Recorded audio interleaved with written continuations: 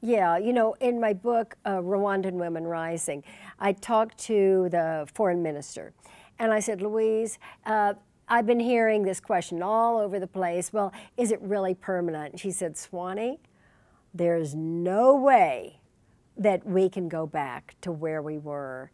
And where they were is different from where we were, but where they are at 64% of the parliament, good Lord deliver us, you know.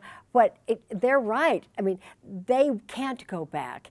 The same is true in our culture. Yes, any social movement, you've got dips. It never travels in a straight line.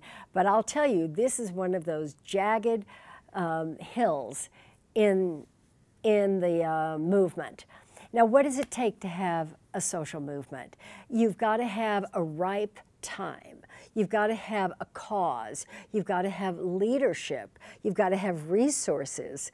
You know, they're all there right now.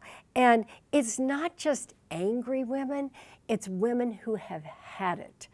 And we saw that in 1992.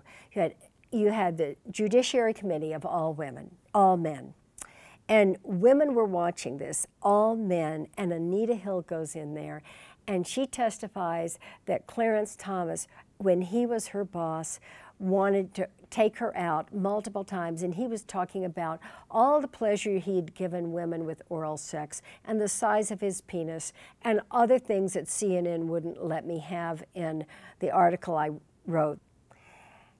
You all, he was then confirmed. You know, he alleged that, I mean, he said that, oh, no, he didn't do those things. But she, a law professor, she was deemed not credible next to him, and he was confirmed by an all-white panel. And I'll tell you, women wanted to run for office at that point.